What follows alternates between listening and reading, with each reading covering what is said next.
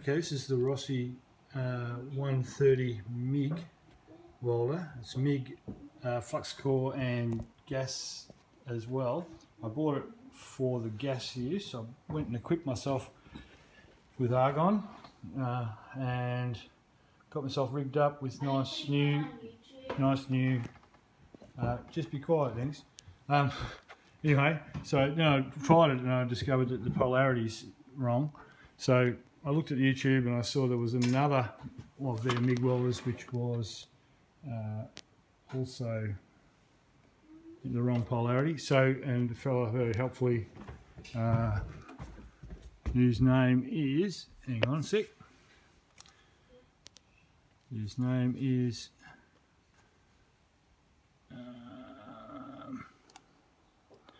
Johnny's Garage, published this one on the MIG 220B.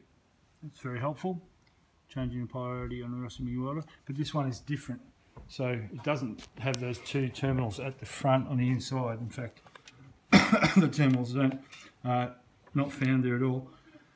One of them's up behind the top here. You can't get to it at all.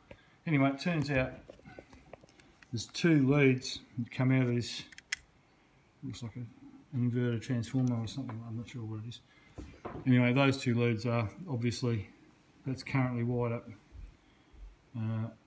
electrode negative at the moment, electrode positive at the moment. I'm going to switch them to electrode negative. So this one feeds up into the top and that one feeds down the bottom. You have to expose them by removing the shrink wrap.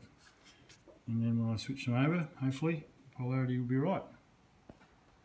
Anyway, that's the MIG 130 Rossi. I'm hoping. I'll let you know. I won't post this unless it works. Alright, cheers.